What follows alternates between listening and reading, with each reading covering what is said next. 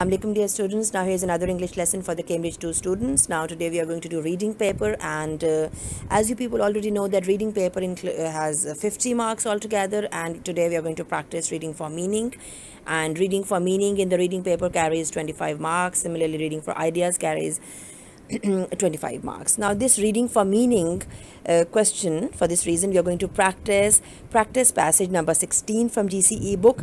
Now let's have a look at the lesson objectives. By the end of the lesson today, you people will be able to read the text with understanding, you'll be able to answer all the related questions, and you will be able to write down the contextual meanings of the given words and phrases. The details of the question, let me give you a brief introduction about the story of the passage.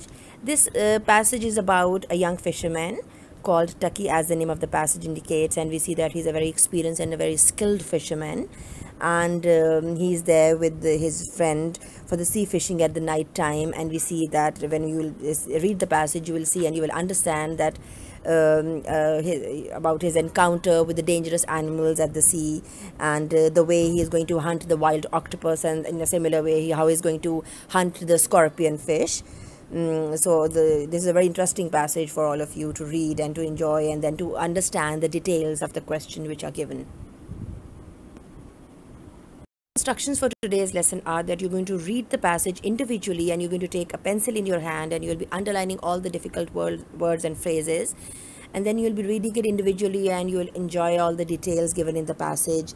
And then after having read the passage, you're going to move on to the questions. Now as far as reading for meaning is concerned, there are two types of questions as we have in the CIEs, explicit questions and the implicit questions.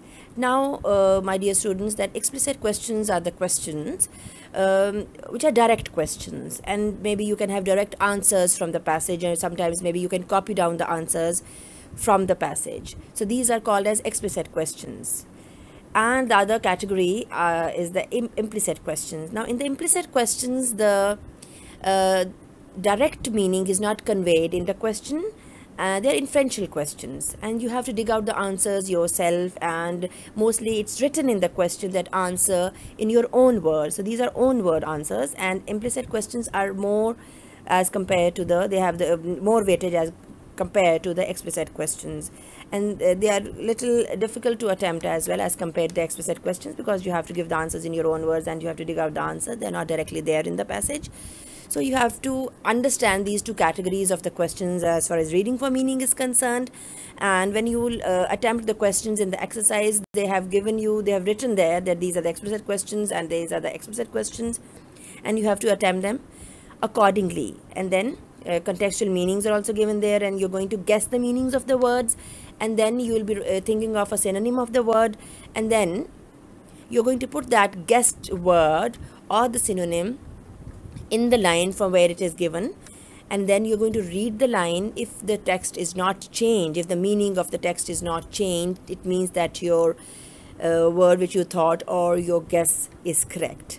Now I think that the instructions for the lesson, they are quite clear, and now you move on to the lesson, and you start off with the reading and then the questions, and then you move on to the assignment. Thank you so much.